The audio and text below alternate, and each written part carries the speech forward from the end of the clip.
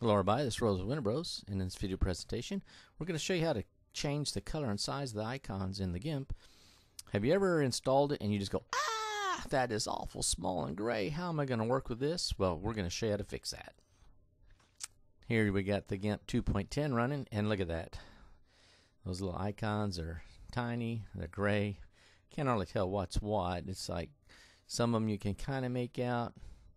And I know there's a professional look they were going for probably.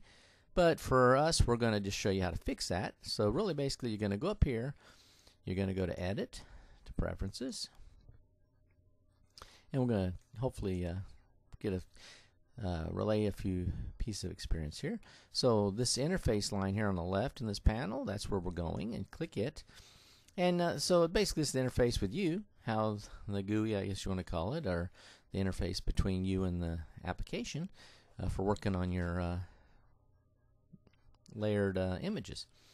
So really what we're looking here is you can change the theme too. There's also different things for the theme. This would be the overall theme of the GIMP. So it's on dark by default here, so we'll just go ahead and go to light, and we'll click it really quick, and you see that it changes all this theme to light. And you go to System, and it'll change it to something that's similar to what your system is. We don't particularly, we kind of like the dark. We kind of got used to it. It just seems to, things pop out a little bit better, the white words and stuff. It's just these icons seem to be a problem. So for the icons, you're going to click on Icon Theme. And of course, we have the same thing over here, some choices. Up here you have the actual theme, and down here there's a color bar, a size bar, excuse me. So our first thing is we like the they're either color or legacy, so we'll show you the difference between the two. Here's color, so we click it, you'll see how they come up in color. And if you use legacy, you can get the what we kind of like, because we're so used to it. We've been with GIMP for a long time, we like it, so we like the legacy icon, so we'll keep it there. You can choose either one of those if you want color. If you're new to GIMP, you might want to just use color instead of legacy, but that's up to you. And then of course down here, to change the size of those, they're still quite small. We don't want it to guess the size, so we'll just click this little button here, and we'll say Custom Icon Size, and then we can choose Medium, Large. Oops, come on. I guess I didn't click it good. There it is.